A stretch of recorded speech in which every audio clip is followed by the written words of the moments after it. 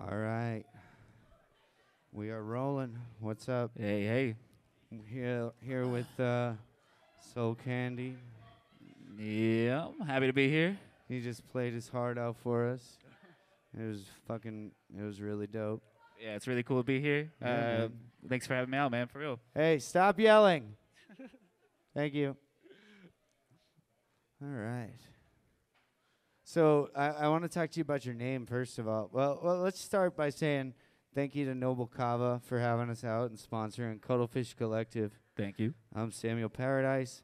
This is the homie Soul Candy, and yeah, we're just chilling. If you want to catch his set that he just performed, there'll be a link in the description. But yeah, man, I want to talk to you about your name because like I was thinking about it, and Soul Candy is like a really cool. It's like if you said Soul Medicine, I'd be like, that's kind of fucking arrogant. But Soul Candy, it's like you're not being real that presumptuous about, the It's limits. it's It's just like candy. you're like, I can give you a little treat. That's it.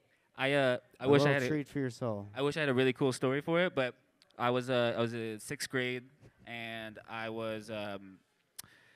my buddy just got some Skull Candy headphones, and I was looking at it. I was like just getting into marketing at the time, and I was like, it's a really cool brand name. I wish I could. It was like one of those moments, like like when you hear a funny joke, you're like, man, I wish I could have thought of that joke. I was like, man, I wish I could have thought of that name for a brand. I'm just gonna nudge it a little bit and be Soul Candy. And That's perfect. it's way 'Cause before if you say Skull Candy fast enough, it sounds like Soul Candy. right, it starts to become Soul Candy. Totally. But it's actually kind of been a little bit of a detriment at times. Like I've not gotten booked before and told later on that I didn't get booked because my name made it sound like I was gonna play like some bubblegum pop type music. Like What a douchebag. I mean, seriously, you send them a link, they're not even listening to them. Like, what kind of a twat? You don't want to play a show like that anyway. Fuck those people. right, and it's kind of funny getting not booked just because of a Honestly, dude. name. Yeah, I mean, unless your name's like the child rapist or something, then I could see not getting booked. But it's Soul Candy. That's beautiful. If there were headphones almost named child rapist, I might have fallen into that trap. Thank goodness I didn't. Wild tapist headphones. Mm-hmm. Right on, man. So tell me a little bit about yourself. Where'd you grow up? I'm from Greenville, South Carolina. Just a hop, skip, and a jump away. Raised there my entire life until college, and then I went to Columbia. But yeah, man, it's really cool. I don't know if you've ever been to Greenville. Have you ever been? Yeah, I got some really good friends down there.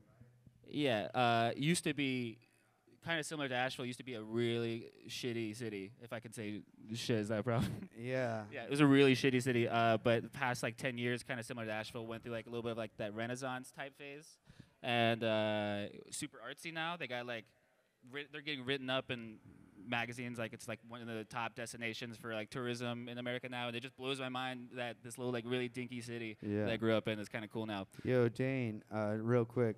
The level in the room is good, but if you need to go up higher, you can just gently do those dials on the tape. But we're right in the middle. Beautiful. Cool. Yeah. No, I love Greenville. Like I say, I have some like lifelong friends down there, like second family, and Tony Karma. Yeah, that's the homie, and Jason Hampton, and Oh yeah, that whole crew. yeah. No, it's really cool to see. Have you been to the Firmament yet down there? I haven't been yet, but I'm getting this bus renovated, and I plan to head down there as soon as I get a plate on it. Nice. Yeah, really killer PK sound system. Yeah, Yeah, it's awesome spot. yeah. If you haven't heard a PK or a Void or a Function One sound system, It's choice. you should get on that. That kind of back at you. Where'd you get Samuel Paradise? It's a dumb story. It's Try me. so I was making music, and then I wanted to put it online, and so I needed something to make a SoundCloud account, and it's like my porn star name. It's like my middle name and the street I grew up on. Oh, okay. Yeah. So it's like one of those little like procedurally generated Yeah, stripper names. Oh yeah. exactly. Yeah. Do you know that's how Childish Gambino got his name? It No. was through with a Wu-Tang Clan name generator, and it came up as Childish Gambino, and he was like, "Yep, that's it." I mean, it works for him. Mm-hmm. People are on that dude's jock hard. I dig it too, for sure. I'm not gonna front. Yeah, it's all right. Yeah. So you grew up in Greenville. What did you do as a kid? Like, where did you enjoy? Let's start. Like, let's say, how old are you? I'm 26. 26. So when you were 10 years old, what year was it? 2002. Okay, right on. Yeah. So what was going on in 2002 for a kid? Like Spy Kids 3D or some shit? Oh my God, Spy Kids. Yes. I was doing That man Floop. Yeah. No, I was probably like on my way to getting strung out at that time, but that No, I don't- Yu-Gi-Oh, was that a big thing? What did This you is- do as a kid? This is like when I think I just discovered either BearShare or LimeWire, and everything changed. Yeah, Like a LimeWire. little bit post Napster, but yeah, no, I can remember like a specific moment, an age, and it was probably around 10 years old where I remember thinking to myself like, you know what, I don't even like really like music, just like I just didn't care about it. Like I couldn't tell you what any real artist was or like any songs. I just like never listened to music, and it's just weird like thinking back to a time where that was the case. Well, 'cause you were just being fed this garbage that was on the radio in Greenville, right? Yeah, pretty much. I mean, there was nothing that was inspiring to you, I would imagine, until you start getting into like some little scene, whether it's like punk rock or, you know, whatever, some sort of DIY or local scene. Right. You know, it all just seems like it's weird. As a kid, you really see it as a product. Like, and like for me anyway, I always thought like, well, this is super cheesy. Like, this is clearly like. I don't know. I mean, even with hair metal, I can remember like in the late '80s being like 5 and being like, "Look at this dickhead," like like it just seemed really lame. like it's just like. Well, especially hair metal, but that's like. But it just seems like so labor intensive. It's like this dude's teasing his hair and putting on eyeliner and wearing tights. And well, I don't know if this is the case for you growing up, but it was like uncool to learn an instrument. I remember in the elementary school and even like early middle school, like for some reason or another, no kid could appreciate another kid learning an instrument. It was like, oh man, you dork, you're taking piano lessons. Really? I think that might be why I disliked music so much. It's just because like there was like music was for like dorks. Is that what? Well, I was the taking piano, and for some reason, like looking back, I think I felt a little embarrassed about learning piano. I'm so glad I did, but I mean, I don't know. It's just weird thinking about like when you're kids. It's lame to do good in school, lame to take an instrument up, lame to be in band. It just makes no sense. Yeah, that's true. I was my folks, God bless them, but I don't think they really saw the value in music, so I was only allowed to take music classes for instruments that we already had in the house. Oh, like what, like a recorder? So, well, no, we didn't have one. So we had a snare drum. Nice. So I started on a drum pad and a snare drum, but I was pretty garbage at drums, still am.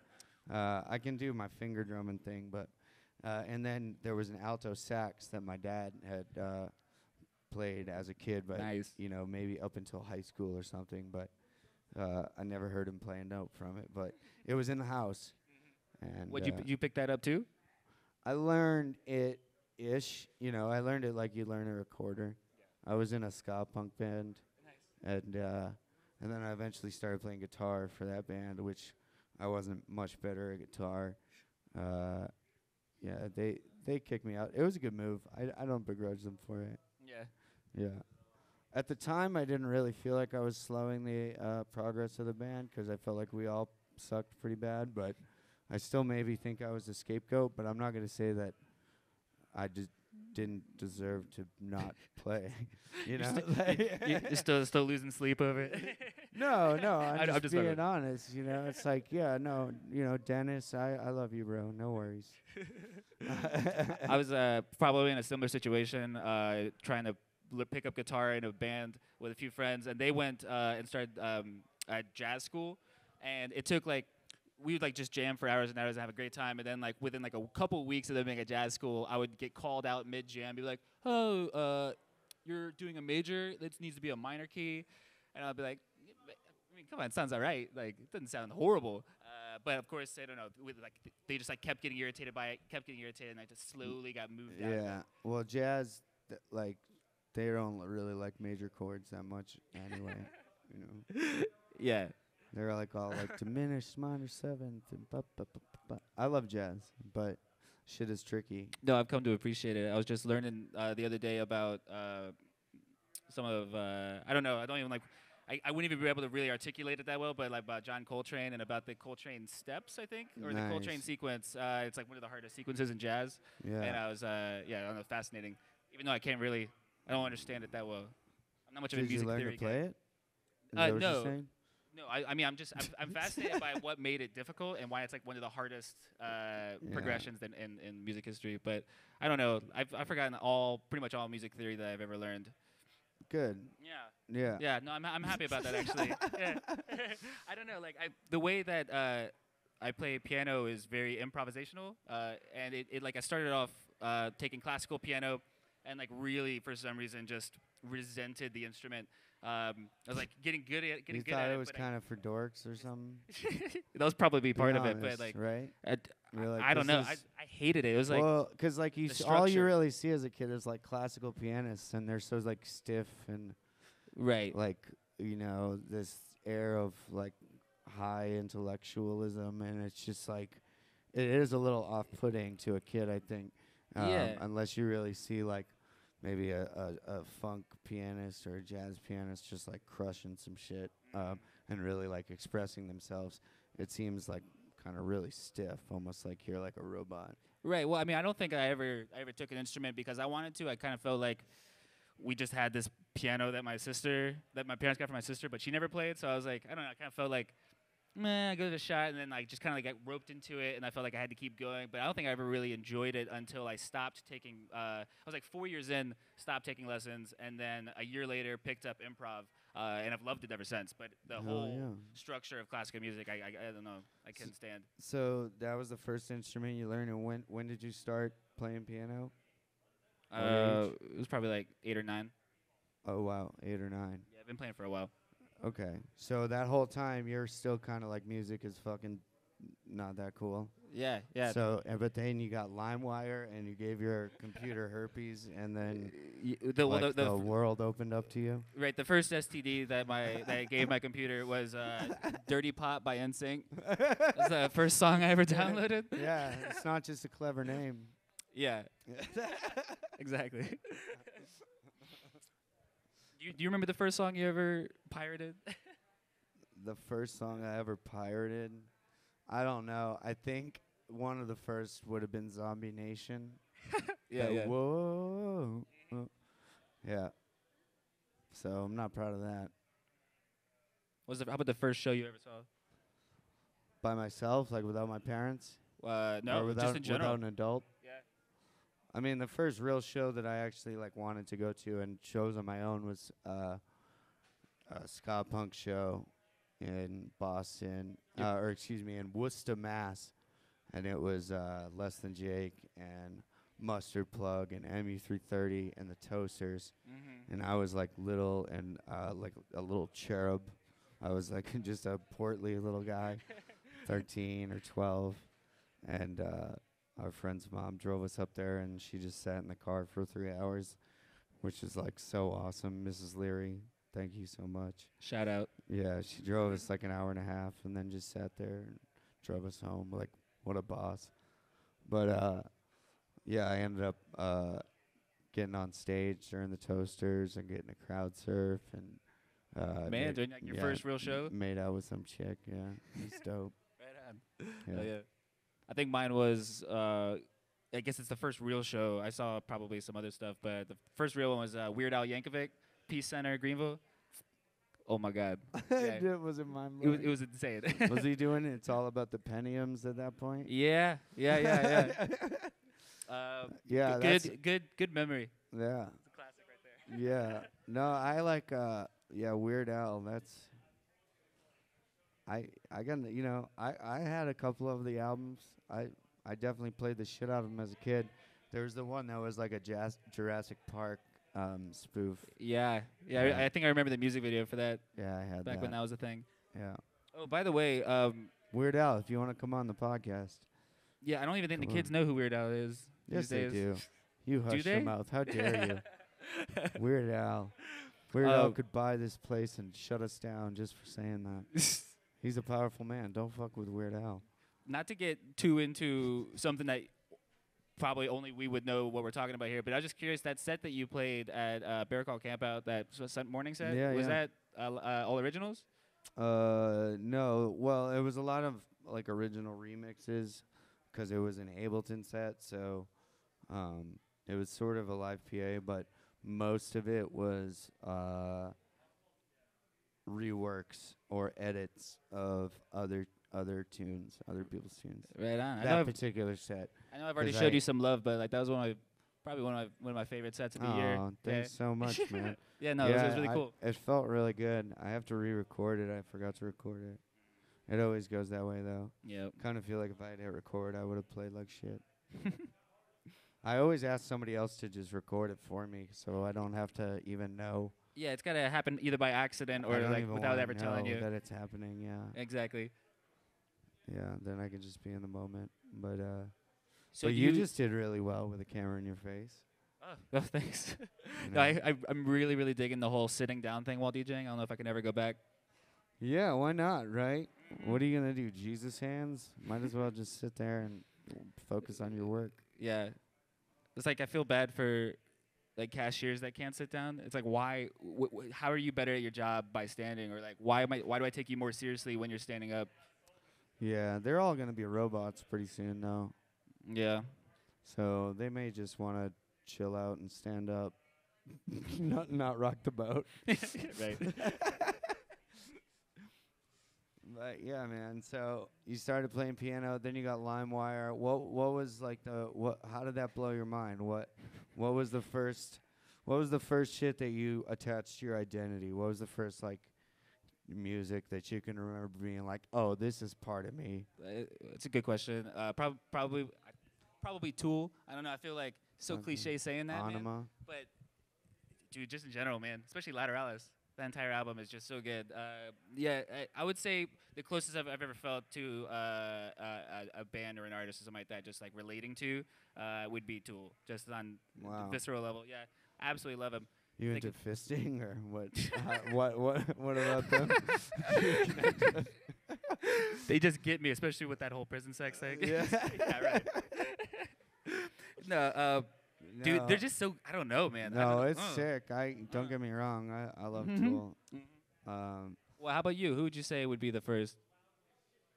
Well, I don't know. I mean, I guess it was ska punk. You know, I was in the ska punk scene. It was in a ska punk band. Really in the sky? And yeah, really into that shit for a while. But then, sort of later, kind of got into hip hop, and then kind of found conscious hip hop, and then from there I found like drum and bass and house, and it was like the early 2000s. So there was like a ton of trance and stuff, like on the that was just like everyone was driving like Mitsubishi Eclipses and eating ecstasy and shit, and Yeah. there was so electronic music just sort of became part of the whole sort of landscape. Because I was into snowboarding and stuff, so there was tons of like Jurassic 5, and then from there you get into like Bahamadia and like LTJ Bookham or Ronnie Size and all these DMB artists, and like DMB was like, it was masculine enough where I could really connect with it early on before I really like knew myself fully, because it wasn't like you don't have to let yourself go in the same way that you do with like some soulful like Queen diva house music, Right. But then later on that I kind of really connected with house and got in touch with my vagina and That less masculine music. yeah. Yeah. But yeah. Did you produce any drum and bass? I used to have a project called 4 Alarm with Collective One that we did for a very short time. But my skills have advanced a lot since then. I'd like to re-explore it. But I did a really pretty cool Aaliyah Step 2 remix. Nice. And a few other. I put out like a 4 or 5 song EP. But it became like a lost tape. I lost the master, so then I had to kind of remaster some rough file that I had saved somewhere, and so a lot of my Bandcamp is like sort of and it's indicated. It's kind of like basement tape sort of shit, 'cause I lost most of it, but that's okay. I want to re-explore it at some point. I've been getting into drum and bass way too late in life, especially a little bit slower, but breaks especially. Like I've dug so deep in the breaks this year, man. It's become by far my favorite thing. Yeah. Yeah. Anytime that like an artist can kind of like meld like new school with old school breaks, if that makes sense. Yeah. What like you like that like Florida style or like New York breaks, or what kind of gets your what gets your goat? I don't know if this falls into like if this is like an actual category, but UK breaks. I like a lot of Like artists out of there. UK funky. Yeah, I don't know. It just seems less driven by hooks and more driven by the beat and the drums. Yeah. You know, yeah, I really dig that. You like that like space like head spin glow stick shit, or you like the like more like sort of vocal driven stuff, or what kind of stuff do you like? Heavy melodic type like liquid stuff. I don't know. Been kind of like I like that, but I don't even know how to really describe it. You know who Luke Vibert is? Yeah. Yeah, his kind of style. Like I don't know. I really have no idea how to articulate. It's kind of like an urban weird carnival style. Yeah. That's my attempt. I guess I probably shouldn't do this, but fuck it. You know, I DJ Icy was like kind of a hero of mine, and I had got to open for him, and man, that dude is a fucking twat waffle. Let me tell you, huge douche canoe. Wait, how so? I'm looking at you, Icy. You know you're old and you're a dick, and you're not as important as you think you are. Fuck you, man. Fuck you. I looked up to you. You were a dick. Could have just said hi. That's all. That's my message to Icy. Yeah. Yeah. I don't have a That's follow. real. I don't have a That's follow real message, talk. but I Real could feel the cold coming off of that. Well, have you ever opened for some? I mean, I've had a lot. I mean, I don't really even ever expect to talk to people I'm opening for, or expect anything out of them at all. But it almost seemed like he had gone out of his way to be like really like, I don't know what his deal was. 'Cause we definitely crushed it. I think that might have been part of it. Was that I don't want to speculate. Yeah. I don't know what his issue was, but he was. I wasn't the only one who was like put off that night. Like Yeah. I don't know. I've definitely had that happen a lot of times with a lot of different artists that I really look up to. Yeah. And I feel weird. I'd feel weird saying it just in case it got back to them or something. Yeah. I don't know. Well, no, I mean but the only reason I say totally it feel about that. Icy is 'cause he's old and his career's over. Exactly. Yeah. No, I'm just But- being provocative for likes. Really, I'm just trying to create controversy. Shots fired. Let's battle. So when did you start under the name Soul Candy? When? Yeah, that was probably 7th grade, and then started producing senior year of college, or no, senior year of high school. Sorry, I produced for like 5-6 years. I had about like 25 songs or something like that. Which like sad news. The laptop that I had all those songs on crashed a couple months ago, and I had taken all my songs offline, and so I like lost all 25 songs I ever made. Yeah, Yeah. that happened to me like Super 2 or sucks. 3 times actually. I found some of them through various sources, but Yeah. hence the basement tapes. Yeah. You know? Yeah, I'm not butthurt over it. It's Yeah. it's kind of like wipe the slate clean. Oh, I mean, I cried. I called my mom. I was really upset, and then I was like, all right, well, you have this in you. You know how to do it. Like, they weren't, you were proud of them, but you knew they weren't really that It's not good. your best stuff. Yeah. Yeah, so you were just like, all right, well, let's start over. It's funny. I think my You mom know? was more upset than I was. It was like she wanted to save it Yeah. and like listen Oh, to it when she's God sad. bless her heart. Oh, dude, she's a sweetheart. Yeah, are your parents supportive of your music? Yeah.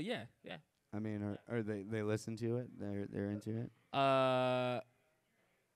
They probably tell me that they did, but I don't think that they're really into electronic music. No. No, it was when I was Mom's not bumping it in the Subaru. Or well, when anything? I was like just getting into dubstep, like driving with my mom driving me to school in like early high school. Uh, What was that? she Like was 2008 or something? yeah, about 2007, 2008. Yeah, she was a little into dubstep, which was kind of fun to watch. That's But, funny. yeah. Well, early dubstep was really good. Yeah. Well, I remember back before I really even Before knew it what it got, was. like all broy, you know. I remember like I'd heard of dubstep and I didn't exactly know what it was, but I remember going to a Pretty Light show and thinking that was my first dubstep show. I was like, man, dubstep's all right. I mean, it's a bass music show. It's close. It's pretty damn. You were in the right ballpark for a young kid. you know? Yeah, I guess so. Yeah. It's like electro bass music. But that was probably the first time that I really fell in love with going to electronic events. I think I was like Bonnaroo '08 or something. Oh, really? Bonnaroo blew your tits off. Yeah. Yeah. Holy shit, man. Yeah, I was It's a like big event. I was like 16. I had no idea. Like I'd never been anything like that. It's fucking crazy. Hell yeah. 16, and how'd you get there? My brother got roped into it with one of his friends, and my parents had no idea if like what Bonnaroo was, and they were like, Sure. yeah, it'll be fine. Yeah, go see the music. It's like going to it's like going to Six Flags, Yeah, only it's the with same lots of thing. drugs, Same thing. Feels like a roller coaster. dude. Yeah. Have you ever been to Bonnaroo?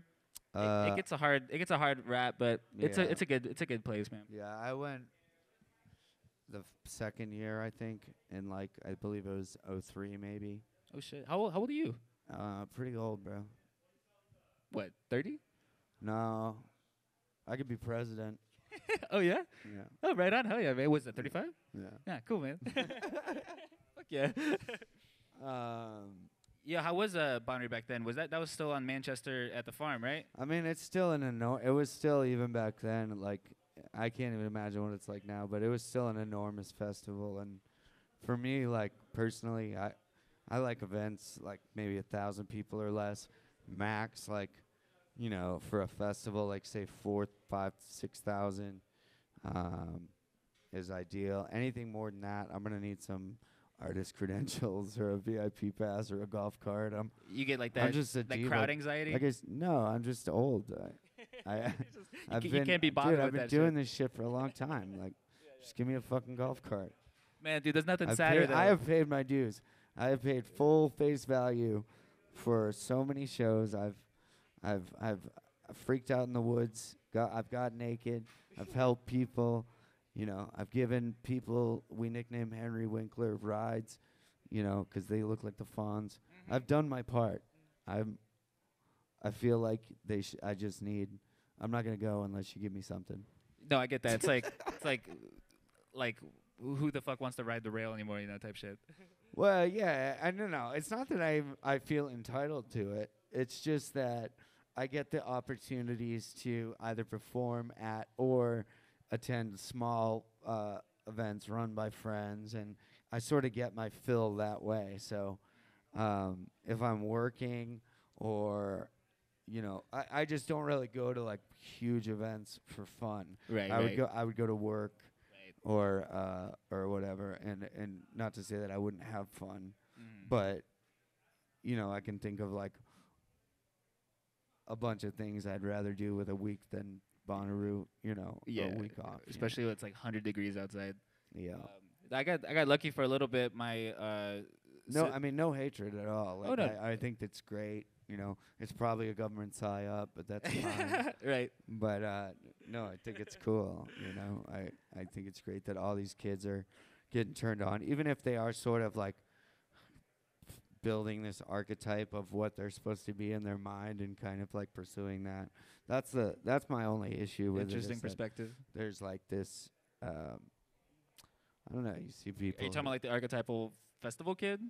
Well, the more like the Coachella kid, like they don't really know what like they're in costume as a festival kid sort of thing, which Right. is fine, 'cause like you got to figure like you throw a bunch of shit at the wall and then a few people are gonna stick, and then those are the people who end up becoming like real deal. And Some you cutting know, edge fashion over there. But I do believe it is a CIA psyop, 100%. Pretty much every music festival since Woodstock and everything from the Grateful Dead on They're just in our community They're just on a large scale has been a probing us. CIA psyop. To do what? Well, to keep kids involved in, partying and enjoying themselves instead of learning about what the fuck's going on. And Well, it's you a very welcome distraction. yeah, you can do all sorts of studies about how much crime goes down when you allow drugs, or how much crime goes up when you have zero tolerance policies on drugs, or what happens when you get 10,000 people and you create a completely anarchist. There's all sorts of reasons you might want to, but I would say mostly to keep people, young people especially, complacent until they get knocked up or have careers, and then they're too busy to really fight or learn against the system. Yeah. Well, if you're right, they at least make it a pretty entertaining psyop. 100%. Yeah. Well, I mean, I guess it would be effective if it wasn't. I mean, I'm not saying like I've learned. My whole identity is based on events like this, and the way that I see the world is based on that culture. So, I give them all the credit in the world to opening people's eyes, but I do think that it's one thing to learn the knowledge, but then when we go back to Babylon, when we go back to our regular lives, how many of us are really implementing these epiphanies into our everyday life? Right. And how many people are living by these utopian ideals that we all agree to live by, temporarily out in the woods? And so that's my only caution or plea to the youth would be to say, like, remember how good you feel when you're at one with everything, and try and bring that back to your job at Target or whatever, like try and bring it back into this world, because it's like a different reality, and it's good, like from the psyop point of view, it's good to keep it in a different reality, because then you can keep the machine running, and you can just create temporary blow-off valves over here. It's been fascinating. I think it took me moving to Nashville to even like really realize that how many there were. But like just the small transformative festivals, like Connection comes to mind, or other stuff like that. I'd been doing before that just pretty much Bonnaroo every single year. I actually started working a little bit of festivals. There's a festival in Vegas called Life is Beautiful, and got a lucky opportunity to go intern for that with my sister, and that kind of got both of us involved with Superfly, which is the company that does Bonnaroo. Yeah. Get this, man. It's the biggest. It used to be MCP back then, but I think they've sold it. Well, they just sold to Live Nation recently. Yeah, it's very unfortunate. But we got so lucky. Like, I can't believe that this was actually a job. But we got to go to festivals, and like our only duty was they had like a live stream going on during the festivals, and they wanted during the live stream, which was like delayed actually like 30 minutes or something like that, but they wanted during the live stream to be able to say what song was playing at the time. So my job and my sister's job was just to go up to the manager or the artist after their set and just get a set list, and then just take that from point A to point B in the video trailer, and that was it. And it culminated in like maybe like 30 minutes of work a day with a free ticket to a festival and like a hotel. Sweet deal. Totally spoiled me, man. That's awesome. Yeah. Did you just enter like a lottery or write an essay or some shit, or what? How did that work? How'd you get hooked up with that gig? My sister is. Did you have an inside track? Yeah. Nice. It's I got it in with the people putting on the psyops. Yeah. But, No, that's good. Yeah, my sister just I knew you were a fucking narcotics agent. Yeah. I do kind of give off those vibes. No, not at all. You got anything coming up you want to talk about before we wrap up? Oh shit. There's a couple. Well, the shows coming up. Yeah, I guess. Shows or music, links, anything you want to plug, anything else you want to talk about. We got like 5 minutes, 10 minutes left max. So. Yeah. Got a couple of shows coming up. I got actually. I don't think I can announce them. I don't think any of them are actually announced yet. Ooh, super secret. Stay tuned to Soul Candy for more announcements coming soon. They got a couple of shows coming up here at Ashland Music Hall. But beyond that, I don't know if this is like totally. It's high security, top security clearance, right? It's like you don't have. You can't release it to the public. I can't even believe I'm even bringing it up. File a Freedom of Information Act request to find out Soul Candy's upcoming PSYOP shows. But beyond that, and this is like totally unrelated to music, but if anyone's listening, I just this year with two other friends started a digital marketing agency Right on. called Dolo Digital. We're down in Arden. Dolo, D-O-L-O? Yeah, Dolo Digital. I can't find anyone else in town that has the low prices for the same quality that we put out. So I don't know if anyone here needs any marketing help. Are you doing like search engine optimization or producing commercials or what? Like what specific area of? Yeah, we mainly digital focused, but we are full service. Like I got experience doing commercials and stuff, so we can basically do whatever you want. But like right now, I would say that amplification and stuff like that. You're sort of just kind of creating plans for companies to promote their product individually, custom tailored to that business, basically. yeah, we're actually really excited, man. We just got going into the new year. We got the Grove Arcade as a client. So yeah. Yeah, that's my plug. Oh yeah, Dolo Digital Yeah. for all your marketing needs. Yeah, man. Yeah, You're it's been a pleasure. Yeah, marketing's the devil. We're here with Soul Candy. Sell your soul. Sell your soul To the to Dolo industry. Digital. No, I'm sure they have great intentions. He's a good guy. We appreciate y'all. This is Cuttlefish Collective. Thank you to Noble Kava for sponsoring us. And Thank you. Yeah.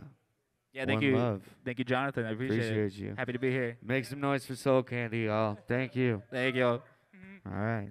Signing off.